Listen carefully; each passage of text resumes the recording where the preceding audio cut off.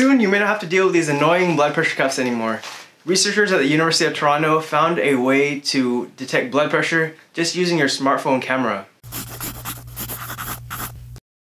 So cuffless blood pressure monitoring has been around for years, from devices that attach to your fingers to other technology, even using calculations to determine your blood pressure.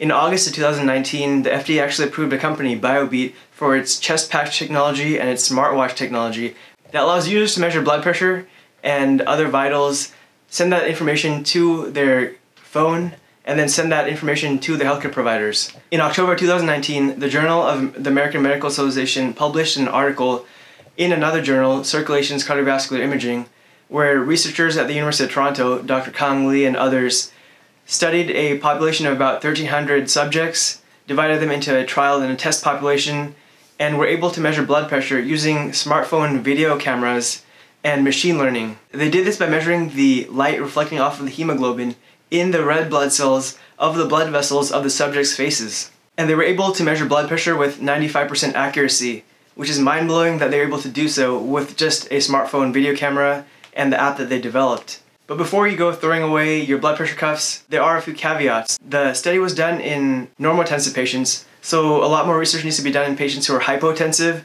or more commonly hypertensive, since the technology may detect blood pressure differently in these populations. Also, more research needs to be done in people of different ethnicities due to different facial structures, different amounts of melanin, and things like that. More research also needs to be done in patients with different pathologies. So people with liver disease may have jaundice, or other conditions as well might affect the accuracy of the technology as well. More work also needs to be done on the provider side. There's going to be a lot of variability in provider use in terms of the angle of the camera that they're using, the amount of light that's in the area, the shakiness of the hands of the providers, and other provider-related variability, since the study had, I believe, an optimal viewing angle with a tripod setup, optimal lighting conditions, and things like that. So with all of this, while there's a lot of research that still needs to be done, the technology is very promising, and in a few years we may be able to use technology like our smartphone cameras and different apps to detect blood pressure and even other things with non-invasive or minimally invasive technology. So that's it for this video. Let me know in the comment section if you guys like these short